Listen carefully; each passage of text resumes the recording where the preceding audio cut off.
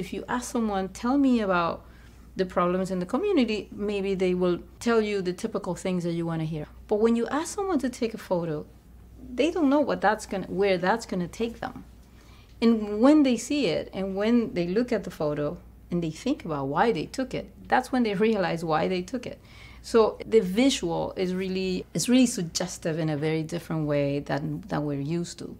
And I think that's why it works so well. My name is Silvia Amesty. I am a physician. I actually work with young males in sexual and reproductive health. But the other part of my work is research, and it's qualitative research. I'm very involved with the community. Also, I use this methodology that I have been using for a number of years called PhotoVoice.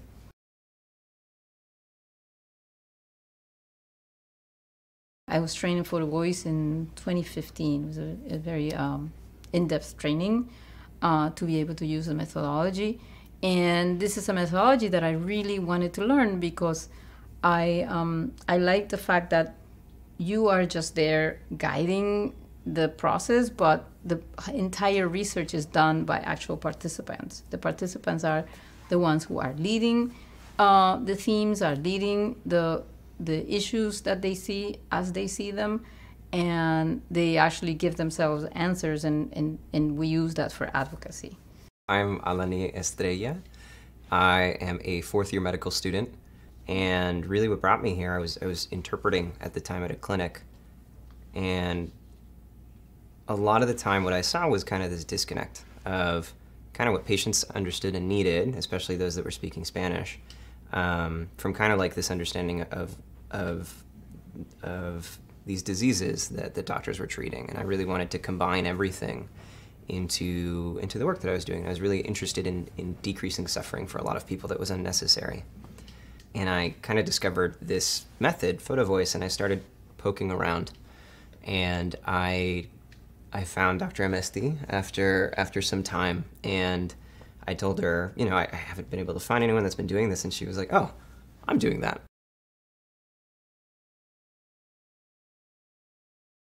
When we had the pandemic, Alani and I were thinking about what PhotoVoice project can we do that really highlights the impact of the pandemic. And then we came up with a couple of projects, but then one of the projects was working with the medical students. The medical students are always a community, but it became much more of a community because they were the only ones going through it in the medical school in general, because the second years were still having contact with the patients.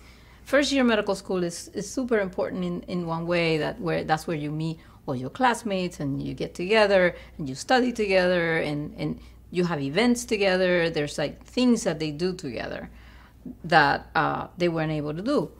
So in that sense, it became a community that they didn't know each other. They didn't know each other like they should have known each other when you were in first year medical school. So that became a community. That became a real community affected by COVID. For the students that are coming with all these desires to help others and to be, you know, doctors because they want to help other people and they have all these ideals about how they can do that, it was like a real shock, and for some was really even regressive. And we thought it was worthwhile to listen to them because I think they were going through it in their own way, and we knew they were going to be okay, but it was a moment to capture, we felt, and that's why we decided to do it. Some of the most important points in my first year medical school were when I met my first cadaver, right? And I was with other medical students and we were connecting over this human that donated their body to us so that we could learn.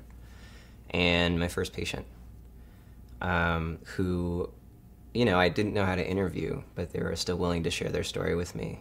And going through these pieces and growing with other people and being able to talk about it was really important in professional identity development and kind of how I see myself practicing with patients in the future. And all of a sudden that's gone, right?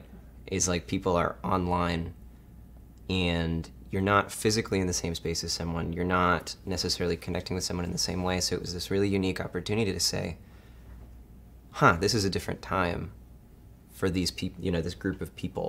And, that exact question of what does community look like to them? Like, how are they relating to one another right now, and what do they need?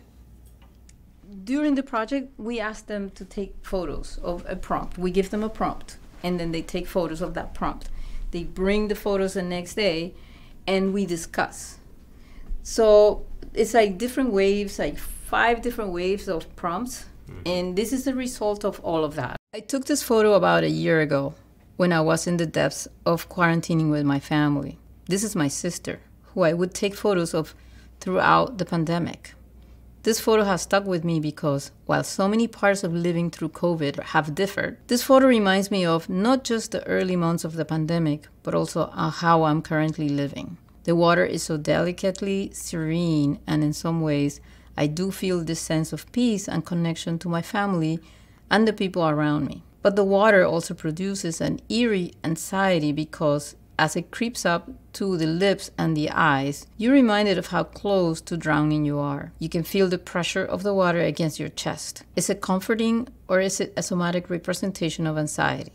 In this photo, I feel both, uneasy and calm. I've felt both emotions throughout the past year. The anxiety has been greater sometimes, and other times, the stillness and peace have been more prominent. This photo brings together those 2 dichotomies that have become so intertwined and textured that, at times, it's hard to even tell them apart. Is it the cool creep of water welcomed or feared?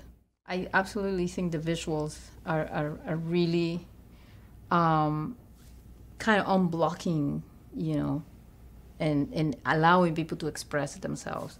Even for those that thought they don't know how to take a photo, they never have done that. We train them to really learn to look at photos and describe them, and to take photos that make sense.